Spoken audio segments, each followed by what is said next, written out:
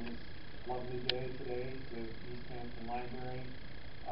Today we're going to have a discussion of Jeffrey Sussman's latest book, Boxing and the Mafia, The Notorious History of the Sweet Science. If you're not familiar with the term, the sweet science, as Joan Baum mentioned in her review, it turns up quite a lot in boxing. And goes back to A.J. Liebling, who Jeffrey will talk a little bit about. There is a lot of excellent history in this book, from individuals. It reads like a who's who. So sit back, relax, and then afterwards, after the talk, will be a little Q&A time, and I'll turn it over to Jeffrey Sussman. Thank you very much for coming. It's nice to have such a good turnout today. A number of people asked me how I got interested in boxing and mob together. And when I was 13 years old, my father introduced me to an uncle of his, a man named Irving Kershaw, who I had never met before, and I never saw again after that, who was a very successful bootlegger during the 1920s and made millions of dollars from bootlegging. And he was a partner of a New Jersey gangster named Longy Zwillman. And Irving also was one of 5 people who were indicted but never tried for the murder of a gangster named Dutch Schultz, because they were competitors in the illegal booze business during Prohibition. But after I met Irving, I asked my father about this man and what his relationship was. And he said, during the 1930s, during the Great Depression, my father's family was rather poor, and Irving was very, very wealthy. He had a big mansion adjacent to Averell Harriman's mansion in upstate New York. And while he didn't do anything to help out my father's family financially, he gave my father a lot of tips on fixed fights. And he knew about it. And he would tell my father, well, look, bet $75 on this bout with Primo Carnera or Jack Sharkey, and you'll win $750 or $1,000. And if you saved $1,000 and bet that on the next fixed fight, maybe you'll walk away with $5,000 or $8,000. And so my father was fascinated by that, and he told me that story. And I became fascinated by how boxing matches were fixed. And in the 1980s, I did the publicity for an Olympic gold medalist who was a welterweight fighter named Howard Davis. And I used to go watch Howard at the Times Square gym, which was a boxing gym on West 42nd Street that's no longer there. And I got to talking to some of the people in the gym. They were very colorful characters. And I asked one of them about fixed fights, and he said, we no longer have to fix the boxer. All we have to do is fix one of the judges, or maybe 2 of them, and we'll know the outcome. And he said, God forbid that our fighter is losing, and it looks like he may be knocked out, the referee, who has also been paid off, will make sure to keep separating the fighters so that the guy we want to lose doesn't land an accidental knockout punch. And in the final chapter of my book, I have testimony from Sammy the Bull Gravano, who testified to a Senate committee about corruption in boxing. And he said, well, what would happen if your man that you wanted to lose accidentally knocked out his opponent? And he said, well, our man would quickly pick him up and make sure that he started fighting again. But fighting goes back to Arnold Rothstein. He was the man who allegedly fixed the 1919 World Series. And there was a lot of notoriety that came from that event. And he and his bagman, a featherweight boxing champion named Abe Attell, realized that it was a lot easier to fix a boxing match than to fix a baseball game. In baseball, you had to fix almost 9 players. In boxing, only 1 or 2 participants needed to be fixed.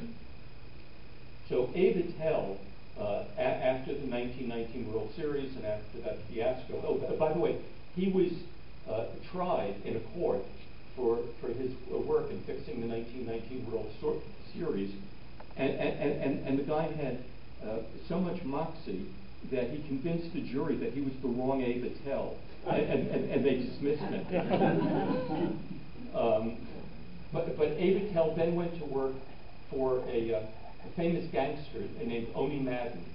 Oni Madden, who had also been one of the biggest bootleggers in New York in the 1920s, and was known as Oni the Killer Madden because he had killed a number of people during his rise in crime. But after Prohibition ended, he was looking for other ways of making a living. And not that he needed to, I mean, he had made millions of dollars. But he decided that boxing would be a good ticket for him. And he bought the contract of a heavyweight boxer named Primo Carnera. Now, Primo Carnera was originally a circus strongman from Italy.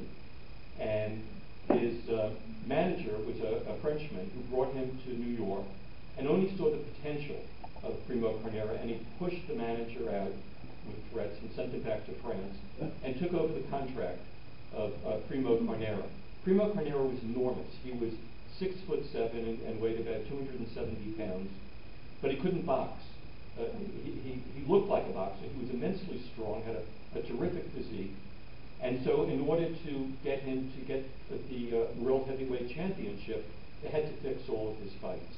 So every fighter he fought got paid off to lose to Primo Carnera. And eventually, in 1935, he fought Max Baer. And Oni Madden's henchman came into Max Baer's dressing room prior to the fight, and they wanted him to throw the fight. And he had a very tough manager named Ansel Hoffman, who told these thugs to get lost. And nothing happened, oddly enough. And Max Baer knocked out Primo Carnera and became the heavyweight champion of the world.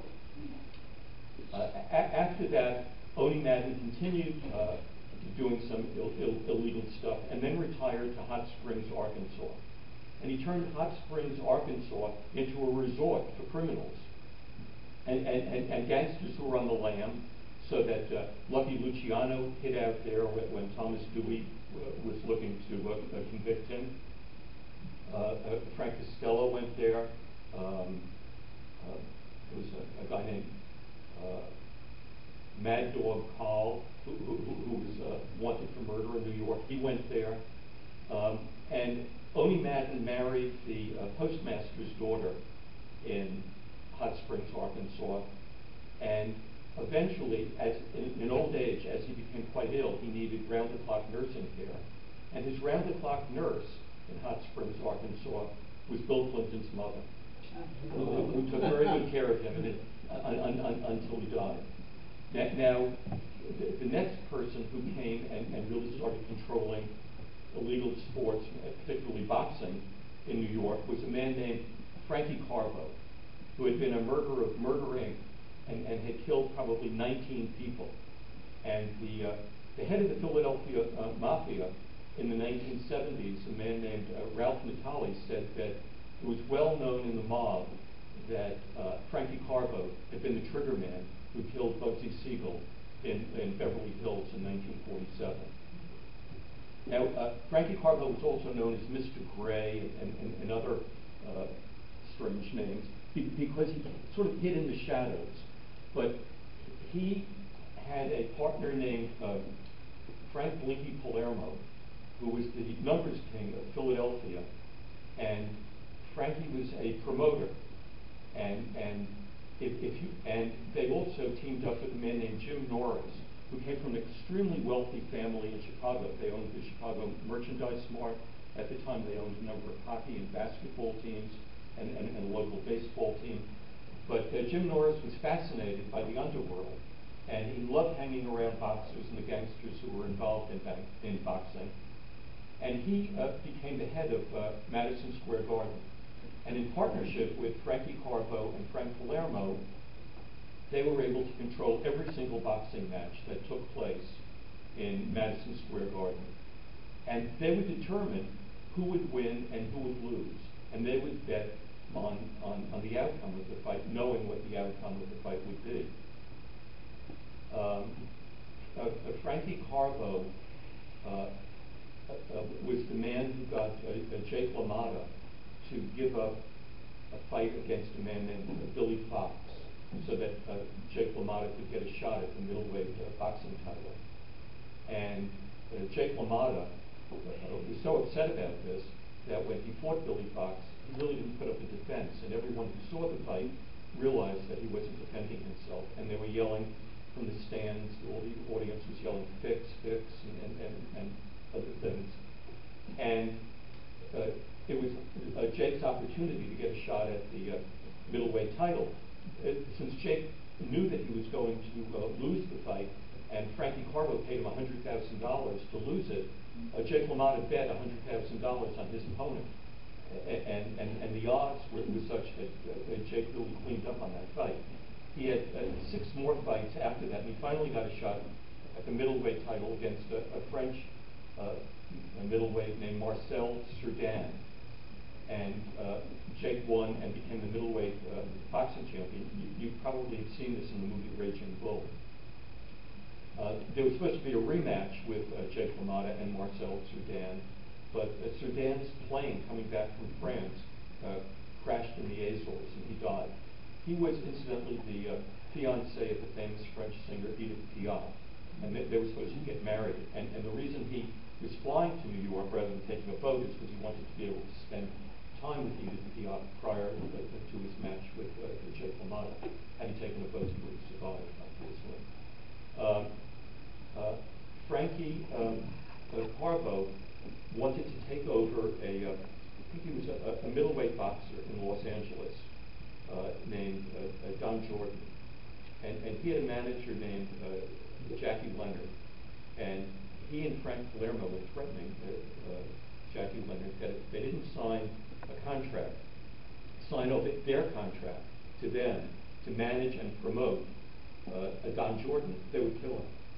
And the Los Angeles cops didn't want to do anything to help him. And so he went to the FBI, and the FBI wired him. And he got all these threats down on tape. And finally, the FBI brought these tapes to Robert Kennedy, who was then the Attorney General of the United States. And they wound up prosecuting Frank Palermo, Frankie Carbo, Jim Norris, and other men associated with them.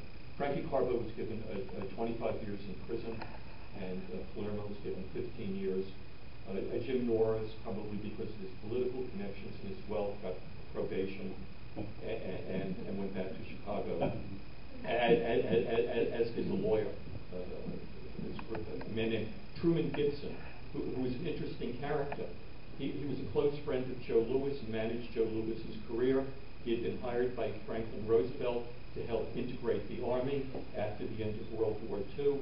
He was an icon in the civil rights movement, but under all of this, he was a gangster and a good partner of Carbo and Palermo and Norris. And he too got off because of his political connections. He did not have to do any jail time.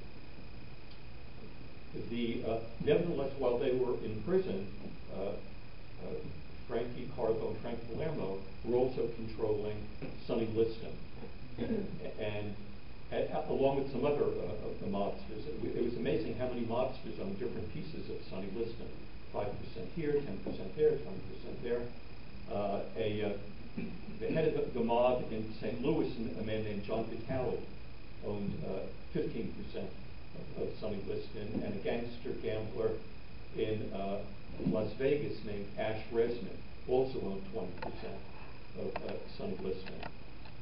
And there's been a lot of controversy about whether Sonny Liston's fights with Muhammad Ali were fixed or not.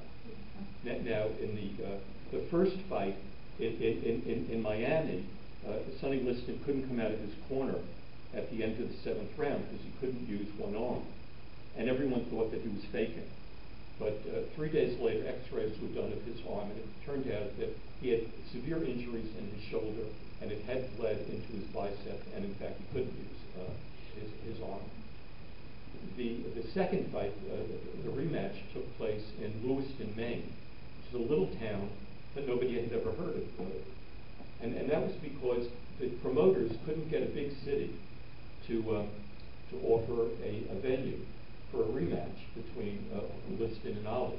They tried New York, they tried Chicago, they tried Philadelphia, and the mayors of all of those cities said no, because Sonny Liston was known as a gangster, and he was a gangster, but he had a very sad life also.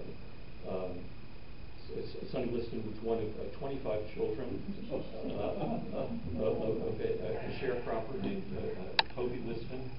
His father used to beat him all the time with a stick, with a leather strap, with a branch from a tree. And Sonny Liston's back was covered with scars from this. He ran away from home when he was 15 and went to Chicago because his mother had left Toby because she was being beaten up by Toby as well.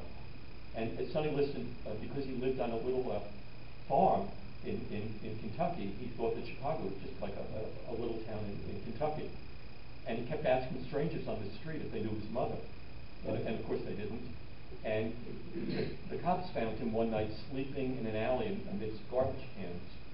And they took him to jail, and they fed him, and they cleaned him up. And they found out he was looking for his mother, and they were able to locate his mother, and they reunited Sonny with his mother. Sonny was very big at the time. At age 15, he was about 6'4", and he went to school, but all the kids used to make fun of him because he was so big. And he quit school, and he was completely illiterate. He could neither read nor write. And he took odd jobs, but then he also joined gangs, and he was committing crimes. He was a mugger. He was known as the yellow shirt bandit of Chicago because foolishly he always wore a yellow shirt when he mugged someone. And all you had to do was look for a kid with a yellow shirt, and you knew who he was, and they arrested him. But he was such a tough guy that when the cops would beat him over the head with a club, it didn't seem to have any effect on him. I mean, you could punch this kid, you could pummel him, and he just came back for more. He was just extraordinary. And he was in prison, and a priest in prison tried to reform him and encouraged him to become a boxer.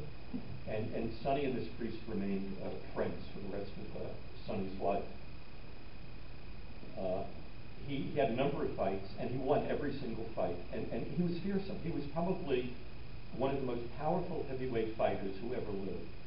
People were terrified of him. They'd get in the ring with him, and they'd want to get out of the ring with him as soon as possible. He was really fearsome. And but the mob controlled and owned him. They saw Sonny as a terrific mule ticket.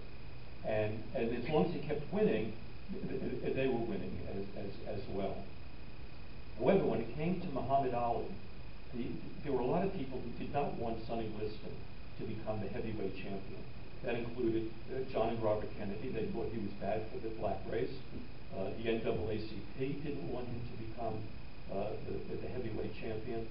The Congress of Racial Equality didn't want him to become the heavyweight champion. They thought he would just be a terrible example for the black community in the United States. They all wanted Muhammad Ali, who was then known as Cassius Clay, to become the heavyweight champion. He was handsome, he was witty, people liked him, he was an attractive personality. So the mob figured, if Sonny loses, even though he's the favorite, and we bet on Cassius Clay to win, we can make a fortune. So prior to the fight in Lewiston, a friend of John Vitale in St. Louis said, I'm going to fly up to Lewiston to see this fight. And John Vitale said to his pal, who was a captain in Vitale's crime family, he said, don't bother going, it's going to be over before you get there. And a close friend of Ash Resnick, who was a mobster in Las Vegas, said the same thing to Ash. He said, I'm going to go up and see the fight in Lewiston. And Ash said, it's going to be over in the first round. Before you even get into your seat, the fight's going to be over. Now, supposedly, Muhammad Ali hit Sonny Liston what was called a phantom punch. I think it was 1 minute and 44 seconds into the first round. And no one saw this punch. And yet Sonny Liston went down and he rolled over a few times and then he landed on his back. And there's a famous photograph of Muhammad Ali standing over him, looking at him. What a lot of people don't know is that Muhammad Ali is yelling at Sonny, saying to him, "Get up, sucker, get up, sucker. No one's going to believe this. No one's going to believe I hit you. Get up." and the referee sends Muhammad Ali back to his corner, and Muhammad Ali says to his cornerman, "Did I hit him? I don't think I hit him. Did I hit him?" So he didn't believe he hit Sonny Liston. That was the end of Sonny Liston's. And he had 2 more bouts after that, no importance. But Muhammad Ali went on to have a great career after that. I don't think Muhammad Ali knew the fight was fixed because they didn't need to inform him of it. They just needed to fix Sonny Liston, and that was that.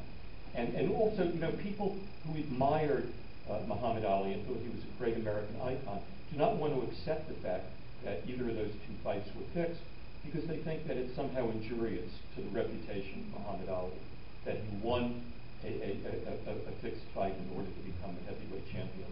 But it isn't true, really, because he did perform magnificently in subsequent fights and proved what a great fighter he was.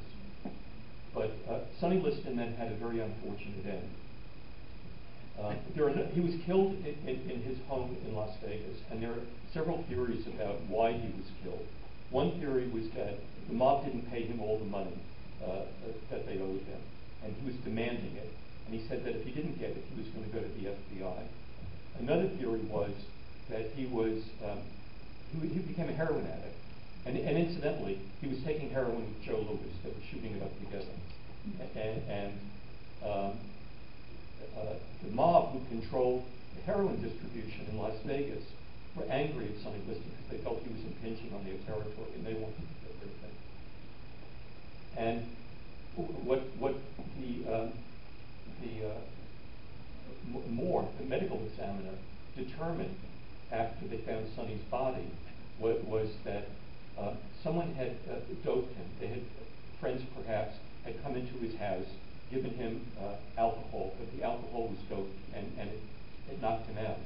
And once he was knocked out, they injected him with an overdose of heroin, a hot shot of heroin that he overdosed on and it killed him. What's interesting is that initially the publicity in Las Vegas was that Sonny Liston accidentally killed himself by giving himself an overdose of heroin. Sonny Liston had a morbid fear of needles. He would never go near a needle. And yet they found a needle sticking out of his arm and a needle in his back. So if he was a man who did everything possible to avoid getting shot with a needle, he couldn't possibly have injected himself with an overdose of heroin. Now, in 1993, the U.S. Senate decided to have a hearing on corruption in boxing. And they called Sammy the Bull Gravano, who at the time was in the Witness Protection Program, having testified against John Gotti. And one of the things they asked Gravano was, are fights still fixed the same way they had been fixed? In other words, do we pay a judge? Do we pay a referee? Do we pay one boxer to take a dive? And Gravano said, no, we don't do that anymore. He said, because there's so much money involved in boxing, tens of millions of dollars, we don't have to do that. Regardless of who wins or loses, we're going to make tens of millions of dollars on these fights. He said, what we tend to do is we spot a fighter who we think is an up-and-coming fighter, somebody who has the potential for being a champion. And we'll get him a trainer. He won't know that the mob owns him. We'll own his trainer. We'll own his manager. And we'll pay for all of his training, and we'll pay for all of his management. And those people will have contracts with us. And then we're going to make sure that he has fights with other fighters that he wins. Not by fixing them, but by having him fight people who are not as good as he is. And therefore, we know what the outcome is going to be. And because there are so many sanctioning bodies, what we'll do is we're going to pay off a sanctioning body to make our fighter a top contender. So, for example, he mentioned that at the time they had a heavyweight boxer from Italy who subsequently had some health problems and dropped out of boxing. But at the time, they wanted to make him a heavyweight champion. And they went to one of the sanctioning bodies, and they asked that this guy be pushed to the top of the field, that he would become the next contender for the heavyweight boxing championship. And they said, well, it will cost you $10,000. And he said, well, you know, I'm here on behalf of John Gotti. And they said to him, well, as a courtesy to John Gotti, we'll make it $5,000. So they paid the $5,000. And he said, but that's how we would control boxing. Because by the time that that guy got to be a contender fighting for the world championship through closed circuit television and all kinds of promotional deals, the fight would be worth tens of millions of dollars. And we would clean up on that. It really, I mean, we would like him to be the winner, but even if he didn't win, we would clean up on it. And we also have in the contract that there would be a rematch. So the rematch would be worth tens of millions of dollars. And he said, the fixing of boxing, or the mob control of boxing, is so subtle now that most people are unaware of how it's controlled. And that's where we stand today. Anyway, that's my story of boxing and the mob. I hope you enjoyed it, and if you have any questions, please ask me questions.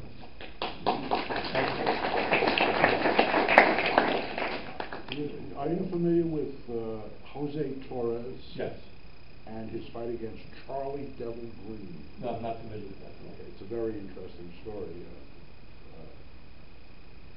Charlie Devil Green was a light heavyweight Olympic champion. Jose Torres had retired and was making his comeback. And the guy he was supposed to fight came up lame the day of the fight. So Charlie Green, who was in the audience, was pulled out of the audience and paid the biggest payday he ever got, which was $50,000, to fight Jose Torres. And this is apropos of what you say, people wanting certain people to win. In the first round, Charlie Green knocked Torres out, but there was a long, the Mirror reported that they counted to 25. and Torres got up, and Charlie knocked him down again, and Torres got up at the count of 14. And in the third round, he knocked Charlie out because he had been training, and Charlie hadn't been training. Right. So that's obviously funny. They wanted Jose to... Of course. And to his credit, after that fight, Jose Torres retired. Oh, he did. Good for him. Yes. Was the original Max Schmeling, Joe Louis fight fixed? No, I don't think so. But what a lot of people don't know is that, that was in, I think, 1939. But, there was a fight with Max Baer and Max Schmeling in 1933, which didn't get very much publicity. And it was the year that Hitler came to power. And Max Baer was partially Jewish. He had a Jewish father. And he didn't know much about Hitler or what was going on in Germany at the time. But his manager, his man named Ansel Hoffman. And he told Max Baer about this. And so Max Baer put a Star of David on his boxing trunks. And the fight took place at Yankee Stadium. My father was there and told me about it. And Max Baer so pummeled Max Schmeling that the referee had to stop the fight in the 10th round, saying that if he hadn't stopped it, Max Baer would have killed Max Schmeling. And you can see this fight on YouTube. Wow. It's extraordinary. And that Max Schmeling was thought of as such a great fighter. He wasn't. When you see him in this fight, I mean, he was taking one punch after another from the beginning of round one. He was just trying to stand on his feet for 10 rounds. It was extraordinary. How long did it take you to research all this? About 6 or 7 months. Did you get any threats? No. Most of these people are dead. Yes. So when do you think the mafia exited from boxing, or did they exit, or does it still go on? Well, according to Sammy Gravano, it still goes on, but it goes on in such subtle ways that the public... So you think even today, a lot of these fights are still fixed? Oh, yeah. Do you remember that fight with what was his name, Floyd Mayweather Yes. and that other the guy? I mean, it was a $10 million joke. His opponent was no match for him. It's show business, and it's not quite wrestling, but it's definitely show business. Do you think when the judges sometimes have such disparity in a fight, every judge scores a lopsided one, and then there's one who's completely different in the opposite direction? Is that an accident, or is that an attempt to do something? I think it's probably an attempt to do something. I did a radio interview about a month ago with a man named Randy Gordon, who's the former New York State boxing commissioner, and a man named Jerry Cooney, who had been a heavyweight boxer.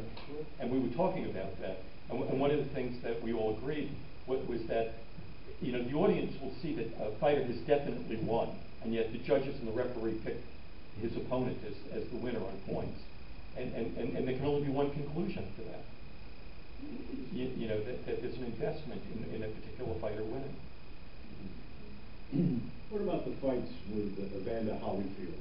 The reason I ask that is because a classmate of my daughter's the father was his manager, and I always wondered about that. I never asked him, but the Evander Holyfield fights in general, how were they?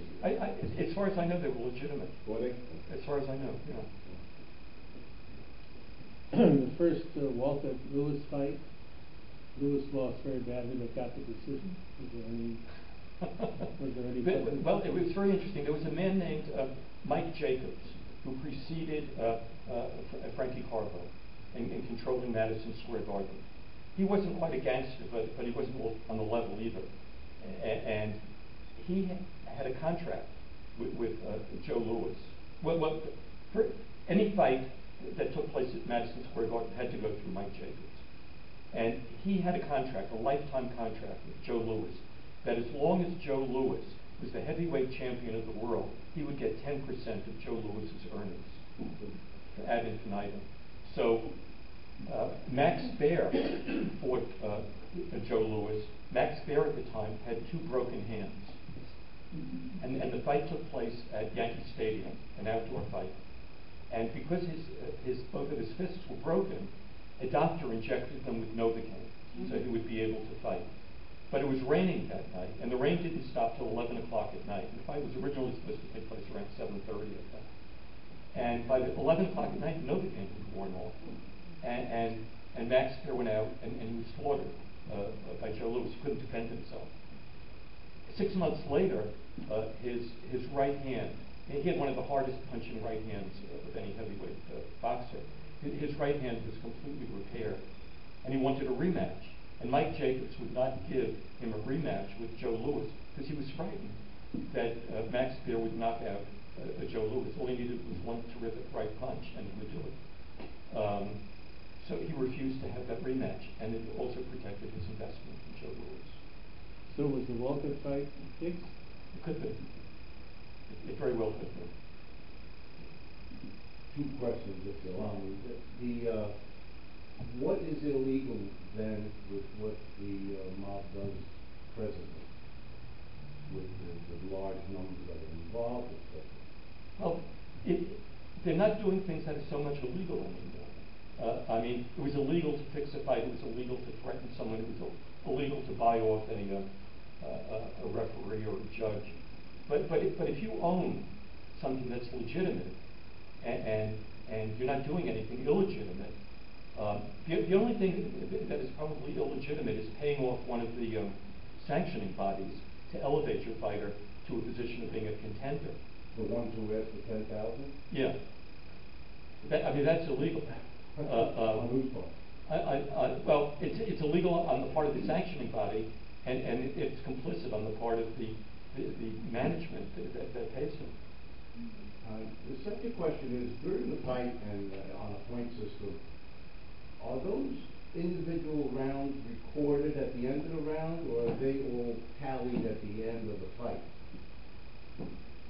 Usually, in going far back, it was tallied along the way. I mean, because you couldn't keep track of.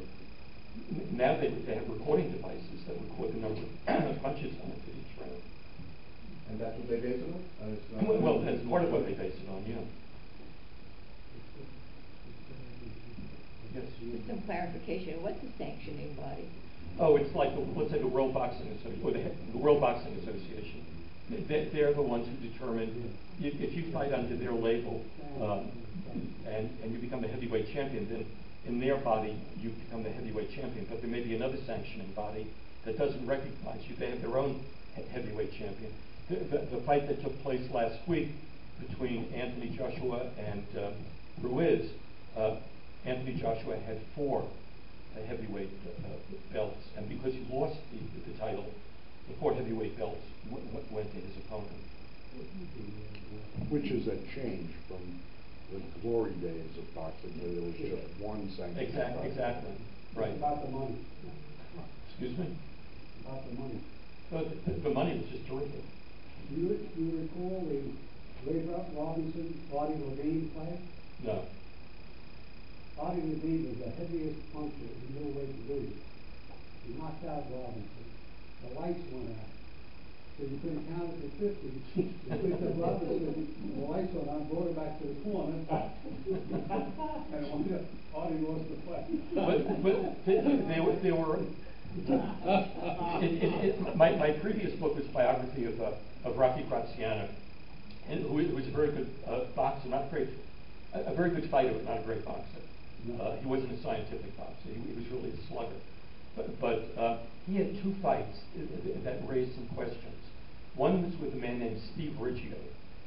He lost both times to Steve Riggio, and Steve Riggio suddenly retired from boxing and became a taxi driver. His sons, by the way, are the ones who own Barnes & Noble. The Riggio brothers. Oh my God. Right. And then he fought a man named Henry Green. And he had 3 fights with Henry Green. He lost the first 2, and he won the 3rd. And Henry Green retired from boxing after that and said that he was told he better lose because the people who were backing Rocky wanted him to go all the way and become a middleweight boxing So champion. he was the guy that he sparred with the first time, Harold Green, and knocked him out. Yeah. Yes. Can you tell us more or anything about the Johansson-Patterson era? I think that was a legitimate fight. However, after Frankie Carbo was sent to prison, a man named Roy Cohn and his cohorts bought what was left of the International Boxing Club, which was the organization owned by Frankie Carbo. And it became, I think it was called the 20th Century something or other. And they wanted Floyd Patterson to become the champion. I remember as a kid, though, when the word was that when he lost to Johansson, that he was owned by Salerno at the time. He was, and Salerno was a law client of Roy Cohn. A very good friend of mine who went to Fordham Law School, got out of Fordham Law School. His first job before he went out on his own was working for Roy Cohn. And he used to tell me about Salerno coming up to the office and saying, I'm really a good guy. I don't know why people are bothering me. They think I'm a gangster. I'm not. He said, I'm just a lovable old man. And he said that Roy Cohn, remember Fugazi, the limousine company? Yeah. He was also a partner of Roy Cohn in this, and Tony Salerno were all in this company that in fact owned Floyd Patterson or were controlling that fight. Oh. Yes. Where did Mike Tyson fit in all this? He was a good fighter. He was a tough man. He started out as a street thug, and he had a very good manager who converted him. He ended up as a street thug also. Well, it's hard to escape your past. But as a fighter, he was a very good fighter. He was very compelling, very tough. And can you comment on, this is a little off topic, but The whole Rocky phenomenon, what is that about? You mean the movies? Yes. It was to some extent based on this guy, Jerry Cooney, who I did the radio interview with, who's a very likable, very smart guy, and it was basically that they romanticized his story, and it became a vehicle for Sylvester Stallone. What happened to Cooney? He just fizzled out. Well, he had all this talent. What happened? He lost a couple of big fights, and he also realized that he had gone as far as he could as a boxer, and that opportunities for him lay in other directions. He's a smart guy. I mean, He was the Great White Hope. Excuse me? He was the Great White Hope. He was, but that was sort of a promotional joke. Yeah. He lives in New Jersey now. He shows no signs of having been a boxer. There are no scars on his face. He's mentally alert. He's smart, and he seems to be doing quite well. You say that millions of dollars are involved now in boxing, in any one particular fight, probably through the HBO, through all the various outlets. Primarily the championship venues. fights. Okay. I fail to see how, when you say that boxing is still controlled to some extent by the mob, I can't see how they are infiltrated in this. If you say all the venues are legal, all the licenses are legal, all the things that people are doing. The mob does things that are illegal also. What's that? The mob does things that are illegal. A lot of the mafia families, they own a lot of legal businesses. Okay, so this stuff back there in the shadows that you're saying. Yeah, exactly. Okay. Right. Yes. Am I right to infer from something you said that these arrangements were made when they fixed the fighters by going to their dressing room minutes before the match, or? Well, that only happened with in this championship bout with Max Baer. Most of the time, it would happen well before that. Yeah. It was just the mob was actually ambivalent about Primo Carnera at that time, because there was a lot of talk in the sports world that his fights were fixed, and Oni Madden and his crowd were worried that government agencies were going to start coming down on them. So they were ambivalent. They thought they would try to fix this fight, but if they couldn't fix it, they'll walk away from it. And they did walk away. They completely abandoned Primo Carnera after that. He was, as a result of that fight with Max Baer, he had a broken jaw, he had 3 broken ribs, he had a broken arm, a broken bone in one arm. The mob dumped him. They wouldn't pay any of his hospital bills. Max Baer paid every single hospital bill for Primo Carnera. And because the mob stole all of his money, Max Baer felt sorry for him and got him a job as a professional wrestler. And he was able to recoup the money that the mob had stolen from him, which was millions and millions of dollars. Yes? Yeah, it seems to me that the fixes are well known in the entire boxing community when they occur. And you've got sanctioning bodies, and you've got the boxing commissioner, which is a government appointment. The money has to be flowing up as well as to the boxers themselves, doesn't it? Sure. I mean, most of these boxers nowadays, the championship boxers, they have very good lawyers, they have sports agents and so forth. In the mid-1980s, I was doing the publicity for a welterweight boxer, an Olympic gold medalist named Howard Davis. He had a very good lawyer, he had a very good contract. I saw his contract. He was going to get $1 million after a year, and he was going to invest that $1 million in a business and retire from boxing, which is what he did. But in the 1930s, 40s, 50s, and 60s, boxing was like the Wild West. But it couldn't have happened without corruption, without the New York State Boxing Commission being in on it.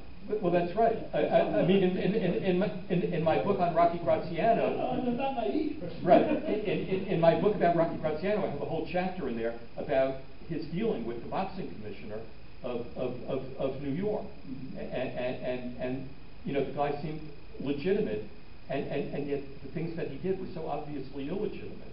And he was the boxing commissioner. In a lot of places, a lot of states don't have boxing commissioners or athletic commissioners either. and it's kind of, you know, do whatever you can get away with.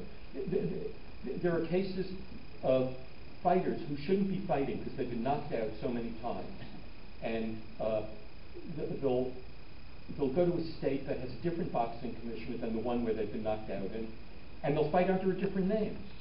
And they'll wind up being knocked out again. But these are people who are fighting for very low sums of money, and they have managers who just regard their fighters the same way a pimp would regard a prostitute. There's been a movement for many years that never took hold to federalize the boxing, have one ruling body, federal, and it's interesting because it's show you how they think of boxers. There's the same movement now for horses because they're dying from being drugged, and every state has its own rule and stuff like that. The boxer, who is the center of everybody's attention, is really the least important or the least considered person in this entire mixture. Well, Jake LaMotta said that we're treated like old whores who are, no longer have any use for anyone. And it's very sad that that's what happens. Did you imply that Bill Fugazi, who was involved with Roy Cohen, were they in any way connected, you think, to the mob? Or? Yes. They were. They were. Wow.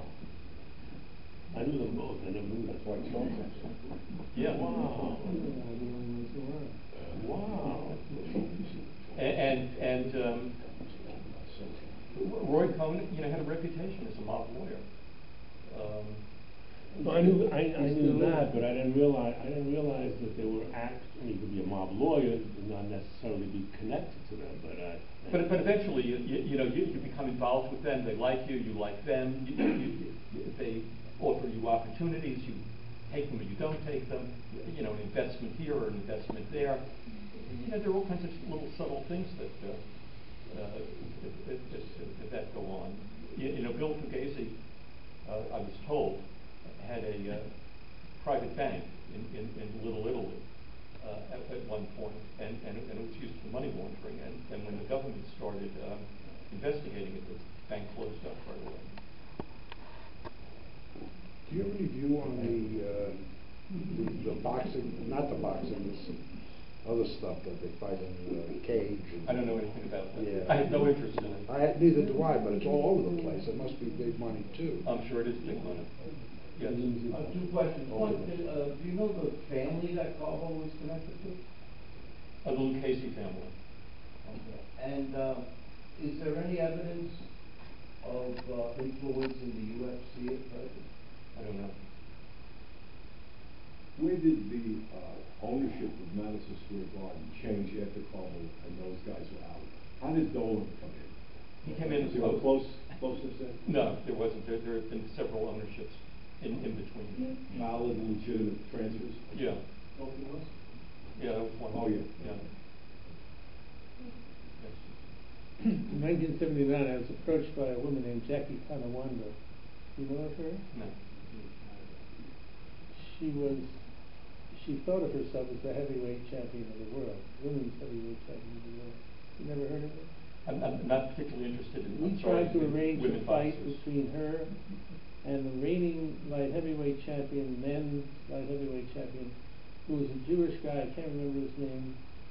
Ross? I can't remember his name. Mike Rossman from Philadelphia. That's right. Yeah. We tried to arrange a fight between her. She was an enormous woman. I didn't think this was frivolous. I saw her fight, and she might have beaten this guy. I don't know. And we tried to get a license in New Jersey. Jersey Joe Walcott was the commissioner at the time, and he would not favor fights between men and women. Just didn't give it any consideration. Do you think there's any chance that will ever come about? Who knows? And it could be like that famous tennis match, with a Billie Jean King. Billie Jean King, right? But the only female boxing champion I know of is an Orthodox Jewish woman from Argentina who's the middleweight female boxing champion of Argentina. Other than that, I have no. Muhammad Ali's daughter. I don't. Is she a champ then? I don't know if she's a champ. I don't think so. Yes. The lesser ranking bouts, were they clean so that they were trying to get two fighters, boxers work their way up through the ranks, so that eventually could be always at 30 from? It really depended on the bout and who's involved, but it's certainly a lot easier to fix those lower level bouts than high profile ones. So they weren't really interested in seeing who could really be good boxers, then fix it all right. It's interesting to look at the career of Rocky Graziano, who started out as a club fighter and was fighting in small arenas and so forth. And though he had a legitimate manager named Irvin Cohn, he also had a manager named Eddie Coco, who was a mobster and who owned part of Rocky Graziano. So, and the same thing with Rocky Marciano. Al Wild was connected to the mob, and these people had an investment in making sure that their fighters went to the top if possible. Was he approached? Marciano ever approached? I don't think he hung out with a lot of mobsters. He was very friendly with a lot of mobsters, but his manager Al Wild was very connected to the mob. You know, all the names that you're saying are either Italian names or Jewish names. Right. Can you talk about that a little bit? I mean, how these guys get together and. Well, you know, it's funny. I'm currently writing a book about the history of the mob, and beginning with Arnold Rothstein, who I mentioned at the beginning, he was sort of the founding father of organized crime in the United States, and his four proteges before the beginning of Prohibition were Lucky Luciano, Meyer Lansky, Frank Costello, and Bugsy Siegel, who were all friends from their teenage years. So there was always an interconnection between Jews and Italians in the mob. And it was interesting because what a lot of people don't realize is while there are 5 mafia families in New York, Lucky Luciano and Meyer Lansky established something called the National Crime Syndicate, which really was over the mafia. Though mafia bosses like Lucky Luciano and Albert Anastasia and Carlo Gambino sat on the National Crime Syndicate. The National Crime Syndicate had authority over not only the 5 mafia families of New York, but mafia families all over the country. And so when they decided to kill somebody, they had to get permission from the National Crime Syndicate. And so, for example, one of the things that I uncovered was that when Albert Anastasia was assassinated in a barbershop in 1957 in New York, they had to get the okay from Meyer Lansky, who was in Miami, and he agreed that Anastasia should be killed. What was the reason for that? It's very sort of complicated in a way. When Lucky Luciano had his own crime family, and when Lucky Luciano got out of prison in 1946, he was deported to Italy. He appointed his underboss, Vito Genovese, to become the boss of his crime family. Vito Genovese was indicted for murder, and rather than facing the murder charge, he went off to Italy. While Luciano was in prison, not when Luciano got out. This was in the 1930s.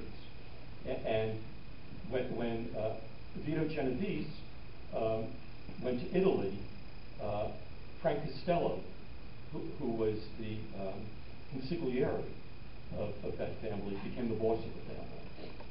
And Frank Costello was hated by Vito Genovese. Vito Genovese did not like the fact that they had Jews that they did business with, and he used to refer to them as the little thieves.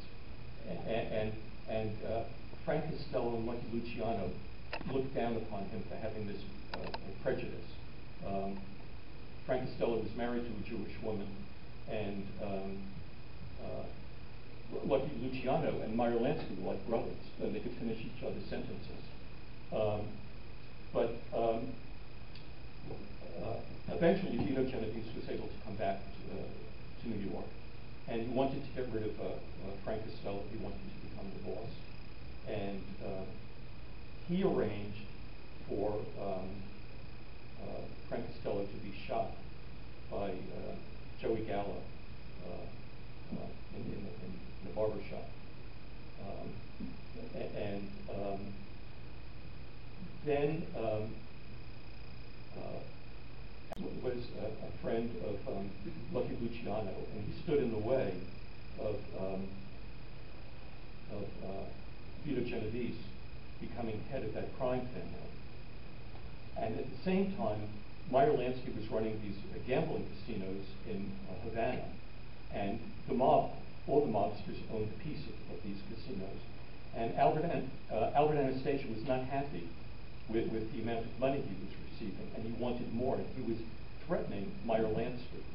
So when Vito Genovese decided to kill Albert Anastasia, Meyer Lansky agreed because he was getting rid of a thorn in his side and wanted more money from him. I hope that answers your question. Where was he killed? In a barber shop on Park Central, the same place where Arnold Rothstein was killed. It seems like a good place to kill mobsters. Yes. I just want to make sure I'm going to leave with the right perception here, because you're vilifying many of my boyhood heroes. I'm sorry, but yeah, and I just wonder, you referred to the street signs as an entertainment.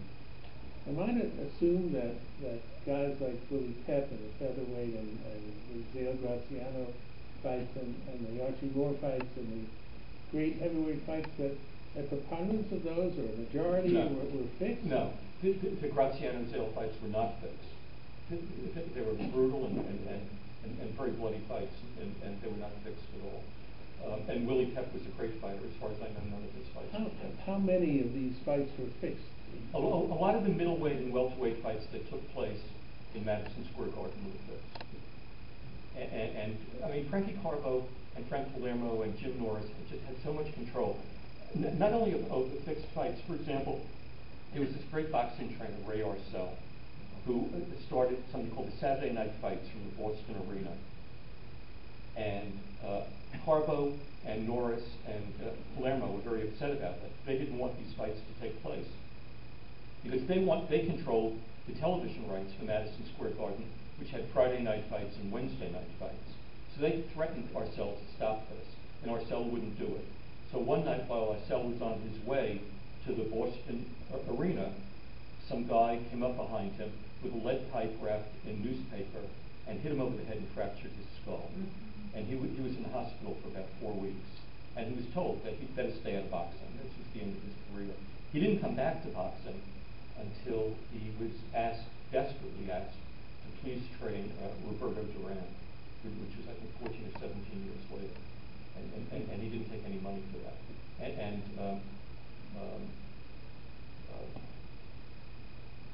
But Frankie Carbo, in fact, ended the Saturday Night Fights from Boston. So his power and his ability to control things was just extraordinary. If Alan Weil was connected to the mob, I don't think anything that he was connected with had anything to do with Rocky Marciano's fights. I don't think Marciano's fights were fixed. However, you know, there's a movie being made now with a heavyweight fighter named Harry Haft, who was in a Nazi concentration camp during the war. And he had to fight for the entertainment of the SS guards. And he had 70 fights while he was in concentration camp, and he won every single fight. And he came to New York after he was released from the concentration camps.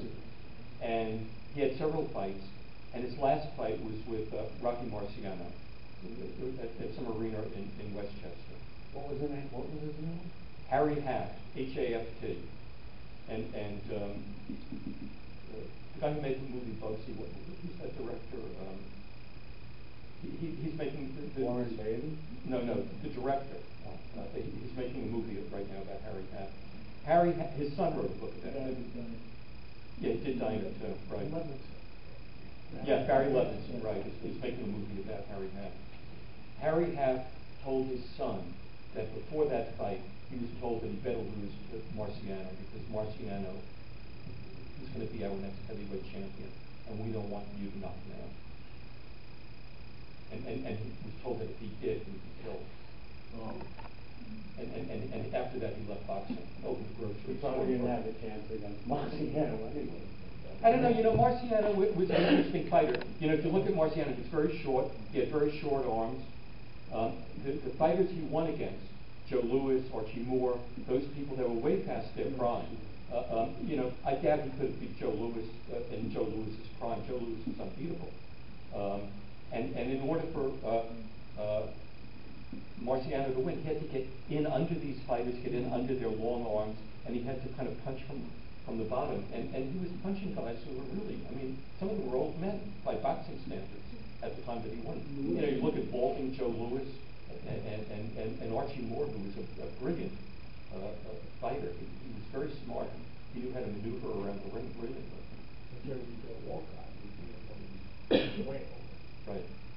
Right. So my father grew up with his close friend who was growing up was a boxer named Dave Simon, who lost to Joe Louis twice in 1941 and 1942. He beat Jersey Joe Volcott. It knocked him out in order to become a heavyweight contender to fight Joe Louis. And if you ever seen the movie On the Waterfront, he plays one of the thugs in the movie. He's a big, ugly guy, about 6'4", about 260 pounds. He was a very nice man. I met him a couple of times. Yes. And how did George Foreman come into this? He's very successful now. He was legitimate also. Yeah. He was a legitimate fighter. You don't mention Don King at all. He had nothing to do with any of this? He was a mobster unto himself. Right. He's a gangster. He's a killer. But for various legal reasons, I didn't go into that because the editor was a little nervous about libel suits. Oh, completely.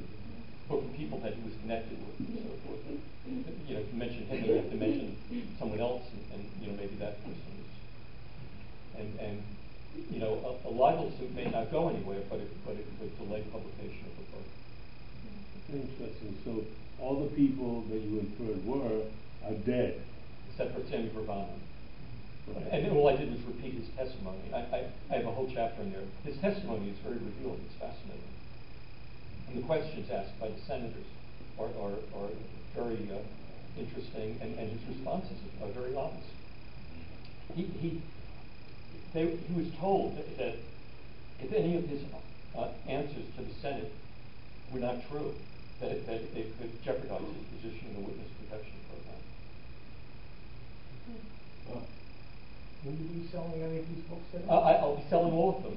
I hope you'll buy them. Any other questions? I have the books right here. And I'll be happy to autograph them. So. Thank you. Well, thank you. Thank you. Thank you. Thank you.